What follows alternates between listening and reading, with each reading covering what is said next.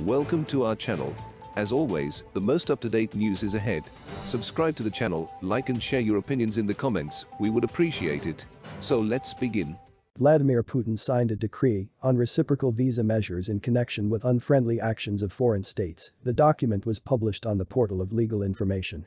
Thus Russia suspended some clauses of agreements on simplification of visas with the EU, Norway, Denmark, Iceland, Switzerland and Liechtenstein. In particular, we are talking about members of official delegations of the EU and journalists.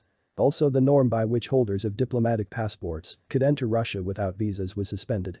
The president instructed the foreign ministry to notify the EU representation and embassies of the above countries about the new rules and also to introduce personal restrictions on entry into Russia for foreigners and stateless persons who commit unfriendly acts.